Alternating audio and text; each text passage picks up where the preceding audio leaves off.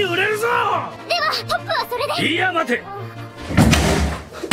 なんというビッグニュース。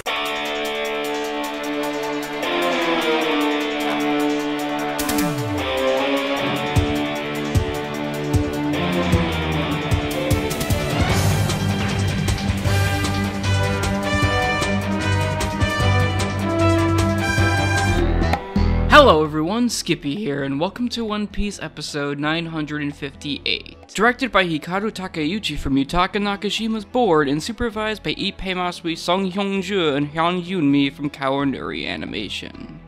After a real episode of the year contender that blew the socks off of everyone watching it, it's only natural to expect the very next episode that follows it to be a bit of a downgrade. As the studio that this episode is mainly being outsourced to, Magic Bus has not had the best track record as a support studio, and especially on One Piece. With their return to the anime after many years in form of 947 not being any better than their participation in Enies Lobby. However, that was mostly due to Akitaro Daichi's storyboard being quite lacking on many fronts, so I don't think the blame can be entirely laid on them. So when this time around Daichi is nowhere to be seen as he's instead boarding Digimon Adventure 2020 episodes now, that opens up the possibility of this episode being a whole lot better than their previous outing, which is entirely possible since Yutaka Nakashima's board that will act as the guideline for it looks as colorful and vibrant as ever. They also have more manpower in form of Korean studio Kawanuri Animation helping out this time. That will certainly divvy up the workload, but I'm still keeping my expectations in check.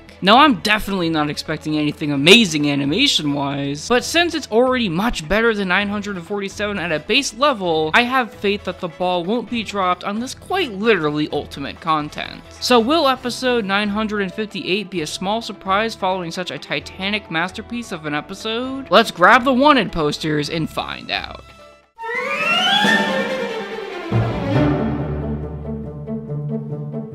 This episode covers the entirety of chapter 957, and it shows a tad bit more than the manga did in regards to the Sea King fight on Fujitora's end in the fight with Garp and Rocks before it's revealed that Roger assisted him, but other than that, it is the most by the numbers you can get in terms of literally lifting pages and panels straight from the manga and putting them on screen. Nothing really feels that much more bombastic than what the original content had to offer. And while that's certainly not bad in terms of the content as it is that a lot of people like being preserved, it just feels kinda bland and you're not really getting anything from it that you wouldn't be getting from just reading the manga. Sure, there's the added factor of voice acting and original soundtrack, and Sengoku and Akai no seiyus hit the mark as per usual, but the OST choices from Takeuchi fall under generic more often than not, as if they were chosen from a greatest hits playlist for the series, and only really add to that meh feeling. It's certainly not horrible because the pacing is a lot better than usual, and the storyboard, despite some pitfalls that we'll soon cover, is pretty, but I really wish it was slightly more creative in terms of what it can really do to expand upon the content while not outright showing the fight between Roger, Garp, and Rocks, so it just leaves me with an expected but still ho-hum and bland feeling.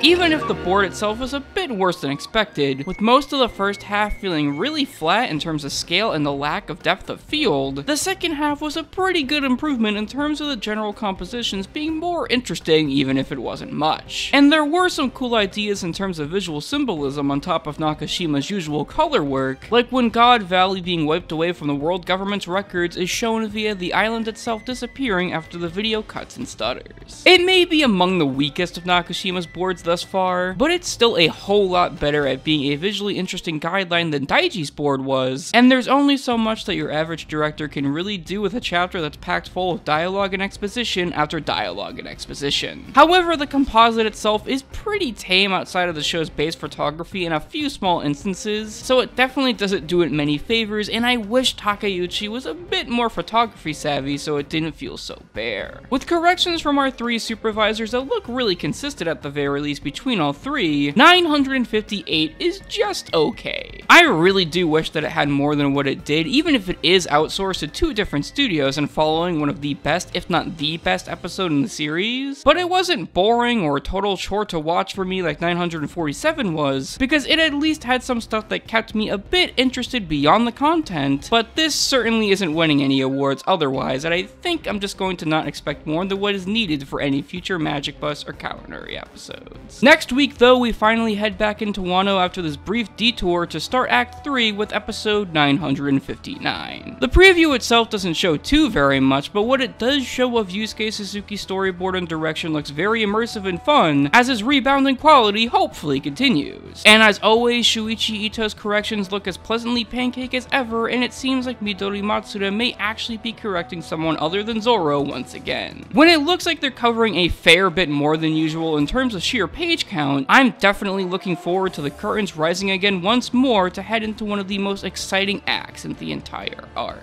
Anyways guys, that's it for now. I'm Skippy, and man, you just gotta love Sengoku's goat.